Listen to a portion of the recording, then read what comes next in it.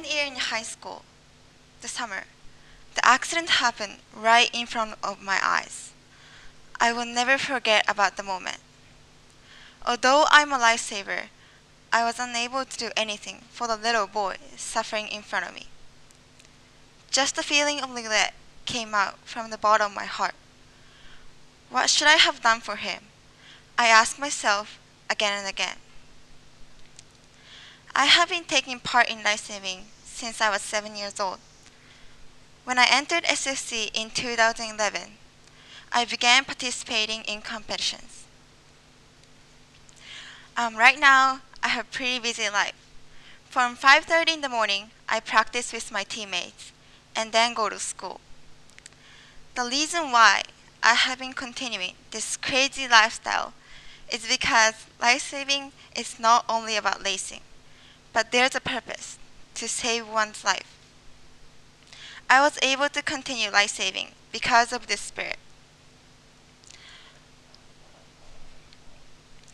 In the summer of 2012, the accident happened while I was patrolling at the beach. In my head, I so understood that lifesaving is a sport which human lives are at risk. But the shock was big, and I just found myself standing still. Because I was taking lifesaving so seriously, I got frustrated to myself not being able to do anything. Was everything only for my self-satisfaction? Was it just me thinking that I was helping somebody? Many thoughts circled around in my head. A few days later, after taking my experience as a start, I began thinking about how I can reduce the number of water accidents. Then I went to World Lifesaving Championship in November 2012 as a member of Japan national team. At the World Championship, when I was chosen as a member of the national team, I felt like the days I trained so hard and the perseverance I made were recognized by those around me. At the championship, I talked with other competitors from all around the world and also exchanged email addresses. The 2 weeks I spent in Australia was a great experience for me. However, on the other hand, that accident never went away from my head. By talking with other competitors, I realized that Japanese people's awareness toward water safety is much lower than that of people in other countries. In Australia, for example, the children enjoy lifesaving in everyday life. It is like boys' baseball team in Japan. At the opening ceremony of the World Championship, I saw an extremely interesting scene. Many kids were waiting outside to take on the street like this. Can you guess what they were doing? They were waiting to take a picture with famous lifesavers. Lifesavers. I got really surprised. They treat lifesavers like a Hollywood stars. Compared to this in Japan, most of the people don't know what lifesavers are actually doing.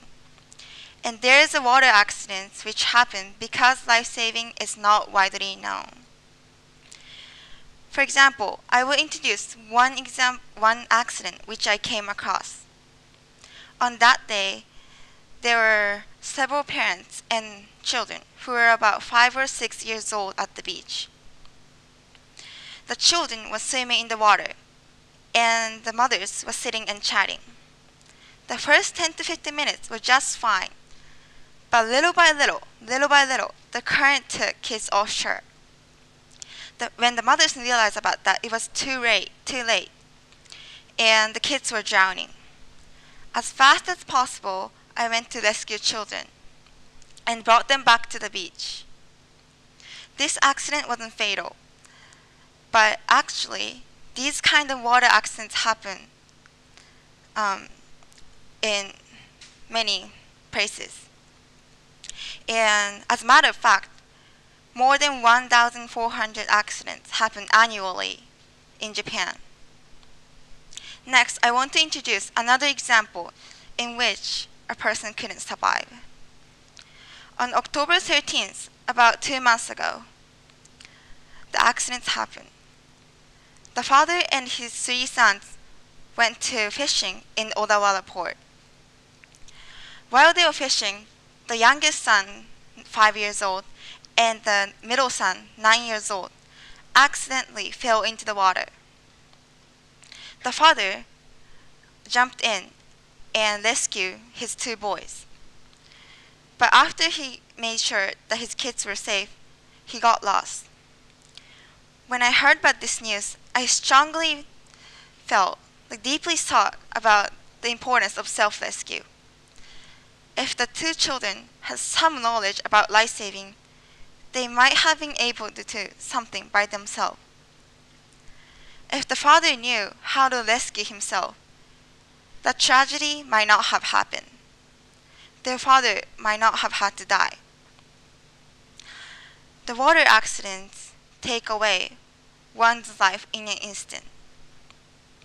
As a result, parents and friends and those around that person will be in sorrow. Can you imagine the moment of your father, mother, brother and sister and your friends suffered in water accidents? This can be happen to any one of you in this room. To reduce the number of water accidents, I strongly believe that it is important for us to learn how to rescue ourselves, how to protect ourselves. In some foreign countries, such as Australia and the United States, there are hands-on rescue programs. In this program, people physically experience in ocean or in the pool instead of just listening to the water, listening in the classrooms. And listening to the classroom is just a boring thing, but by experiencing in the real situation, people learn how to rescue ourselves. And it is very important that every one of us learn how to rescue ourselves. And this is the picture of the real program in Australia. It is very difficult for every one of us. No, it is very difficult for a person to change someone else's way of thinking. But it's easy for every one of us to change our own thought. And to change, and in this room, including public viewing, there are 200 people. If my TEDx speech was able to give some impact to the people in this room, the way 200 people think might change.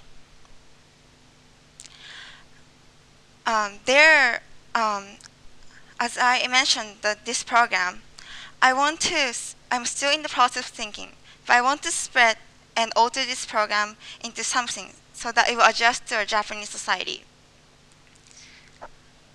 There are stereotypes that lifesavers have a special techniques, but actually that's not true.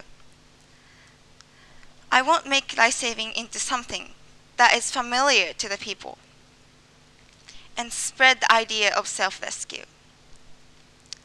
I want the future leaders of Japan to know that we must save our lives by ourselves.